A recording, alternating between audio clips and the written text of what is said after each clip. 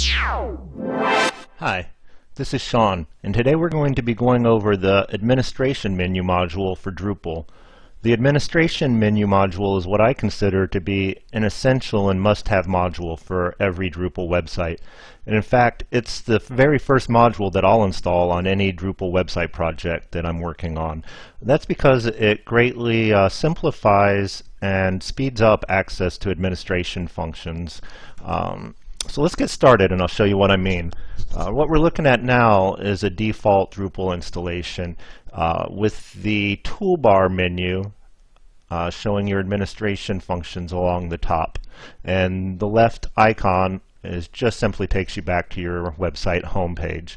And this is pretty nice, but it's not as efficient as it can be, because to see what's under each menu item you actually have to click on it, and then an overlay screen pops up. So to see what's under configuration you actually have to click it and then look through, and then if there's sub menu items under any of these items, then it's further clicks.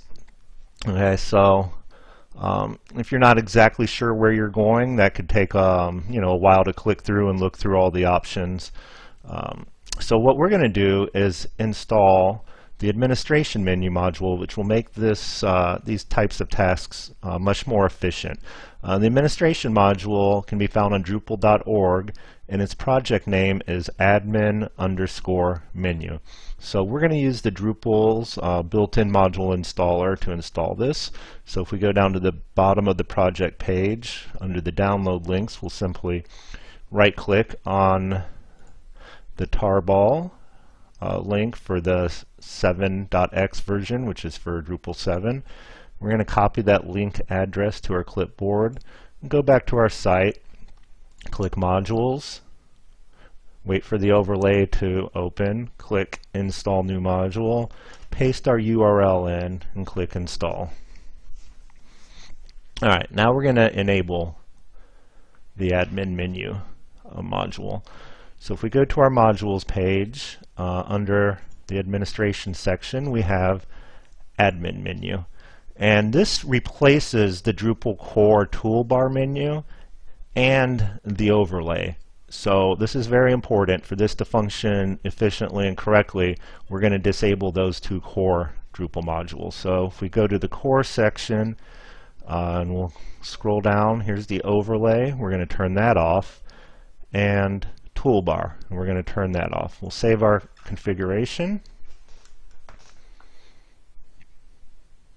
and now we've got a very nice and efficient admin menu system at the top.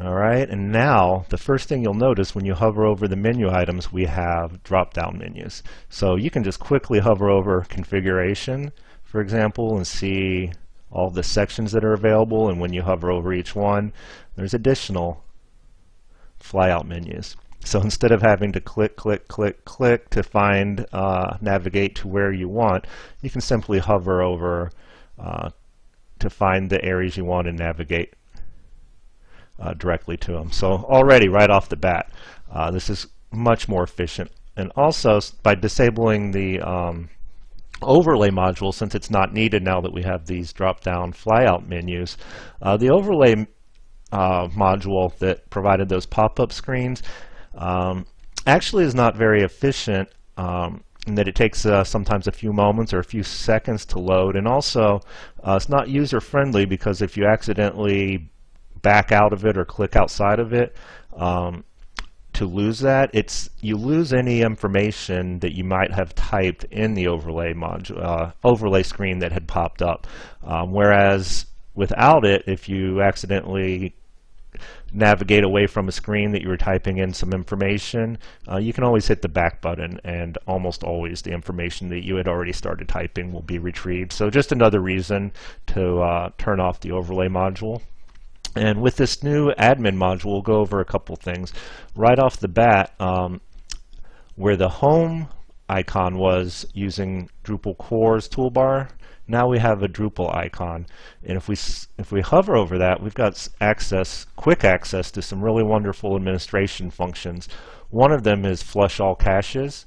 If you click that, it's going to flush and clear all the Drupal caches, which if you're working on a site, you might be doing that frequently, if not periodically. So if you just click this, it's going to flush all of the Drupal caches, but it also gives you some refined access to clear only, say, the administration menu caches or the menu caches or the theme registry caches.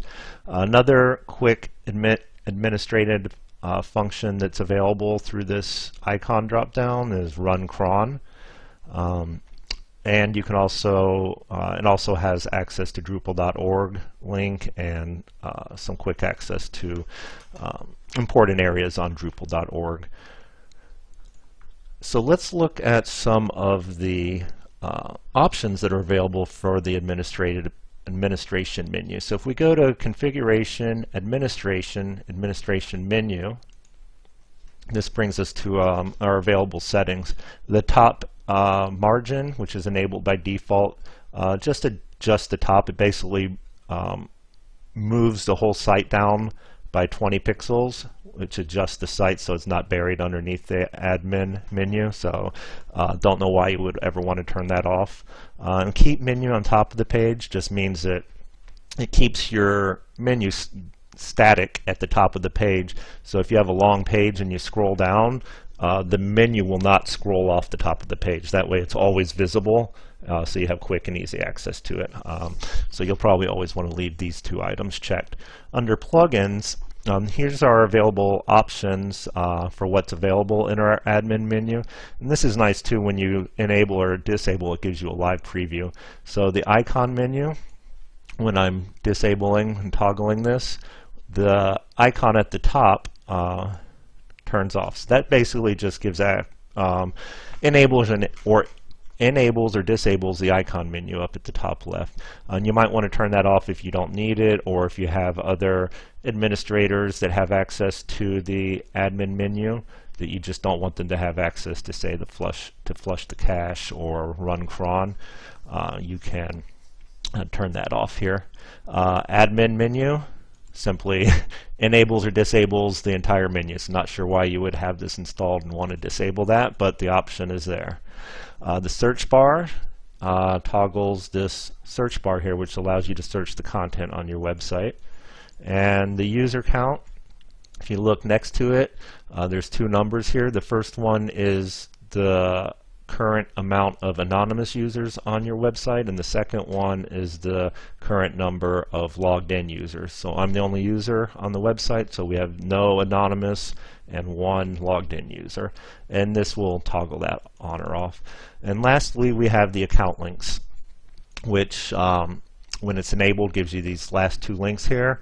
The first one is just that's the name of the user I'm logged in with now, demo, and if we click that, it'll bring you to that user's account profile page. And obviously the last one is a logout link, which will log you out if you click it. So this last option here simply disables that.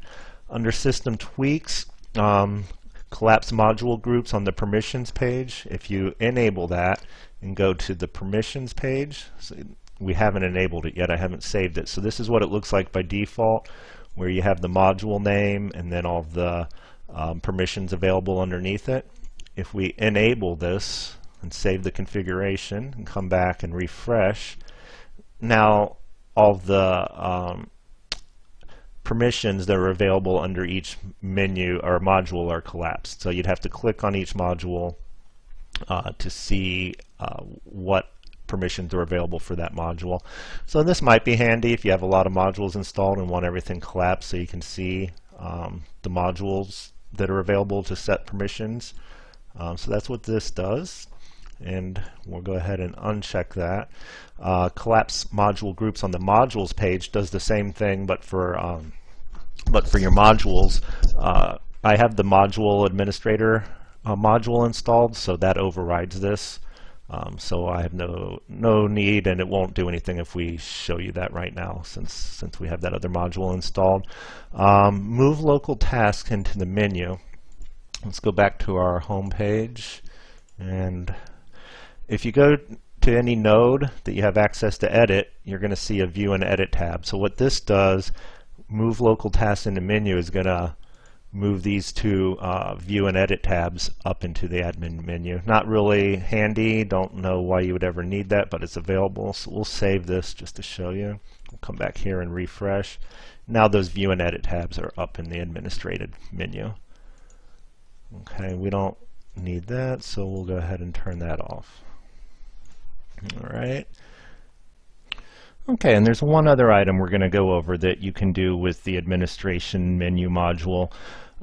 So let's go back to our modules, and under core we have a shortcut module that allows you to set shortcut links for your users. So we're going to turn that on, and you're probably familiar with that with the core toolbar module installed. So if we turn that on, if you notice, this is where the shortcuts would be, and they are not there. It's not available. So what we need to do is go back to the administration menu module, and there's a sub-module for the administration menu module called administration menu toolbar style. So let's go ahead and enable that, and watch how it changes at the top once it's finishes saving here. It's kind of subtle, but it looks a little different. It's a little bigger, the text is bigger, and the highlights are rounded.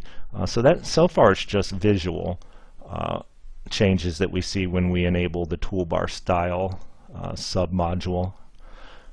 Now though, if we go in to administration admin menu, we have an additional option called shortcuts. And as you see, it gives us a live preview when we toggle that off or on. So, and what that does is give us access to our core shortcuts. So let's go ahead and save that. And now we have a shortcut menu available. So again, if you want the shortcuts available, you need to enable the core Drupal shortcut module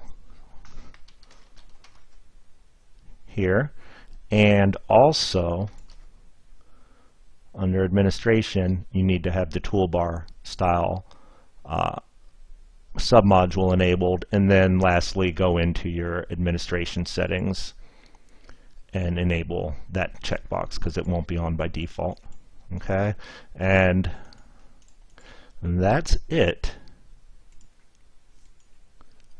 So hopefully you found this tutorial useful, and if you're not familiar with the administration menu module, again, I consider this a must-have, so highly recommend that you install it now and get familiar with it. There's not much to it, but other than installing it, as you see, there's a few other configuration options that might not be apparent when you first install it.